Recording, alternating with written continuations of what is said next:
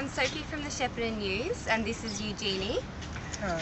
And I'm talking to Eugenie about cooking for the Emerge Festival this weekend in Shepparton. Eugenie is organising some chefs to share some very special recipes, and I'm just going to have a quick chat now to Eugenie. So Eugenie, what's your favourite thing to make?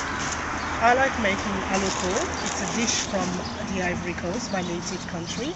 And aloko is easy to make, and also it's suitable for vegetarians and non-vegetarian. And aloko is fried plantain banana. That's basically our chips, because potatoes are quite expensive in Africa because potatoes grow in colder climates. Aloko is just plantain, very ripe banana plantain, chopped, diced, and just fried.